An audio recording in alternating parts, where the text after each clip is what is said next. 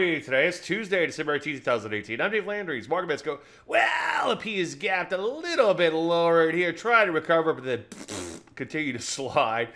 As you can see, everybody in Barlow's been trying to pick a bottom. I suppose, predict early and often. Sooner or later, they will be right. Don't get caught up in that BS, though. So far, as you can see, trend remains down, breaking down out of the recent range. Same thing goes for the NASDAQ. What's concerning, as I've been saying ad nauseum, is you take a look at something like the weekly bow ties, and we do have major sell signals in place in all three of these major indices. As you can see, same thing happening in the Rusty, banging out new lows with vigor on both a daily and a weekly basis. So what do we do? Well, I'm not seeing a whole lot of setups, and that makes sense because the market would actually have to pull back to see new shorts. So just sit tight for now. Any questions, as usual, Dave at DaveLandry.com. I'm Dave Landry, and you started marketing it.